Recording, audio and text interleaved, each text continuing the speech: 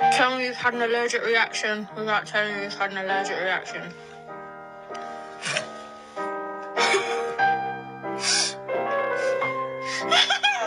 I can't. If you suspected there was some lip filler involved there, then you'd be right, but it wasn't that did it, but what came after. So the most common filler used is something called hyaluronic acid, which naturally occurs in the body and therefore carries a very low allergy risk, and if it does have a reaction, it's usually mild. But what happens when you want that filler gone? Well, there's an enzyme called hyaluronidase that can be injected to help break that down, and risks with that are still low, but you may not have realized that there's some cross-reactivity with that and wasp venom, meaning that if you've had a previous untreated wasp sting, then you may have become sensitized to hyaluronidase, which is present in their venom and could have an allergic reaction to it. That's exactly what happened in the first clip, and that's why it's important to get these treatments from a suitably qualified professional so they know what to do in that case.